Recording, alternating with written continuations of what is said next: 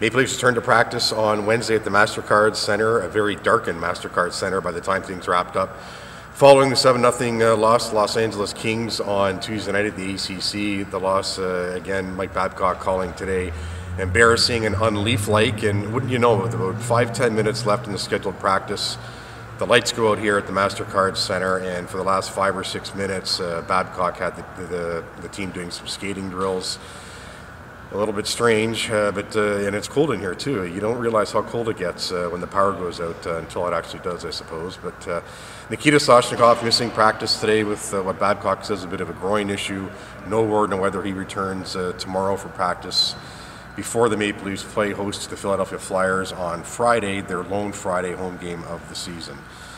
So a lot of bag skating, if you will, today. A lot of drills out the puck. Leafs will get something closer to normal tomorrow when they return to practice here at the MasterCard Centre, provided the lights come back on. Reporting for Post Media from the MCC, I'm Terry Koshan.